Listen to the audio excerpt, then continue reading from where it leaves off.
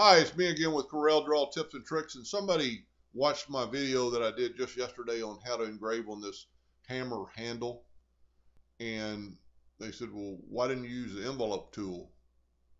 And I probably wouldn't have used the envelope tool, I would have used the fit text to path, but the customer wanted it straight.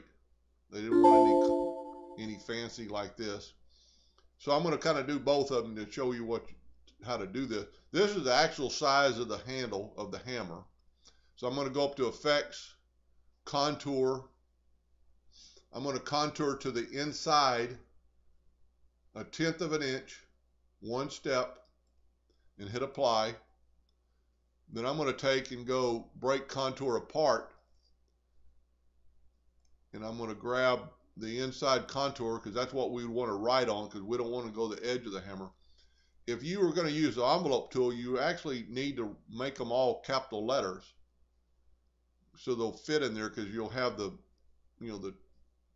part hanging down to the P and the top of the E and the top of the T, and it won't really envelope very good, but you can text to path this. And to do this, well, one, if you wanted to make, let's say if you wanted to, let me close this window real quick. If you want to make all these capital, just select that, go to text, go down to change case, and then hit uppercase. Now they're all uppercase. So that's how you would do that if you've already got it typed out. But let's just back up here. Now to do the fit to text to path, you really need to cut this object apart. So what I would do is just take your 2-point line and draw a line right there and draw a line right there. Take your virtual segment delete key and delete the outer part of the line. So now you just have that contour.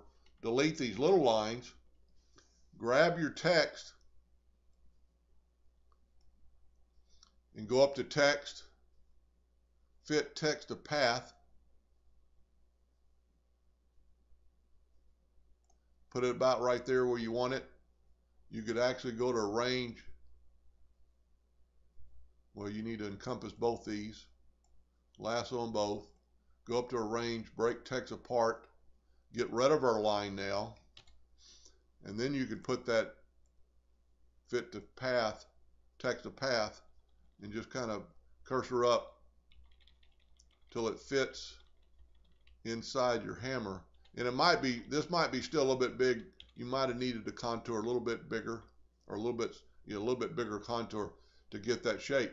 But that would be a neat effect.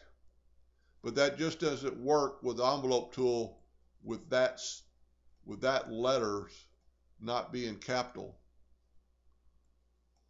Hope that helped a little bit, and thank you for watching.